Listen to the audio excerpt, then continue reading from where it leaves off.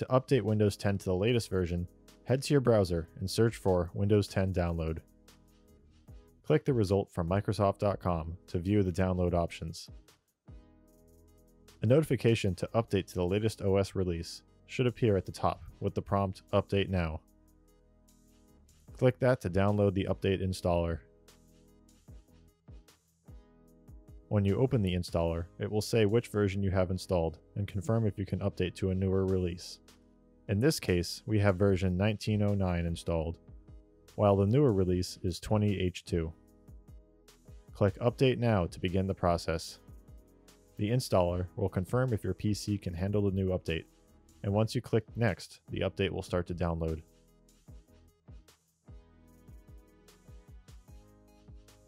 Once the download has finished, the PC will start a 30-minute countdown to restarting to finish the update.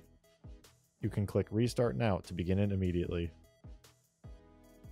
Your PC will now restart itself and take over as it installs the new OS version. It'll provide an install status and launch to the desktop once complete.